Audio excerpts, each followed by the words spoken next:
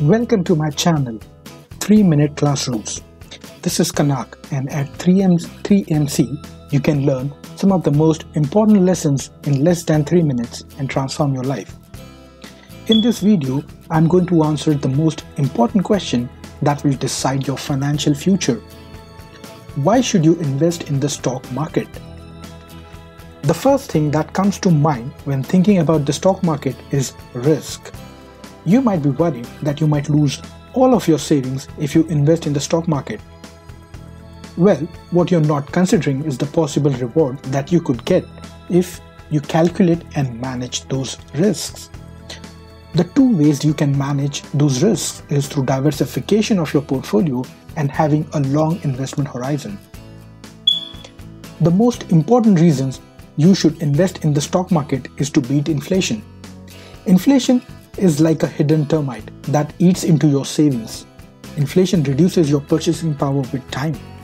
Let us see how inflation works through an imaginary example. Today, you can buy 3 burgers with $15, but due to very high inflation, after 1 year, you will only be able to buy 2 burgers with the same $15. This is how inflation works.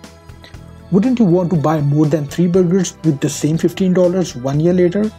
Of course, you would want to. So the sole purpose of any investment activity is to beat inflation and increase the purchasing power. Now I will tell you about the historical performance of the stock market in the United States. The S&P 500, which is an index representing the 500 most valued companies in the United States, grew on an average at 10% annually. On the other hand, the average annual inflation rate in the United States is 3.2%.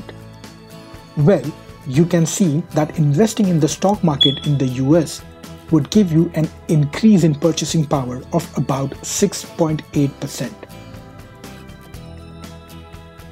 Let's look at the story of Rob. Rob is a 30-year-old working professional. Rob saved about $10,000 and invested it in the US stock market. What do you think would happen to the purchasing power of that $10,000 30 years later when Rob will retire?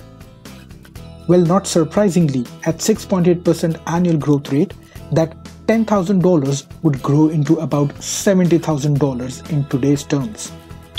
That means Rob will be able to purchase 7 times more goods and services with the same amount of money 30 years later. Isn't it interesting? I hope you found this video useful. If you want me to make more such videos for you, please like and subscribe my channel. Thank you.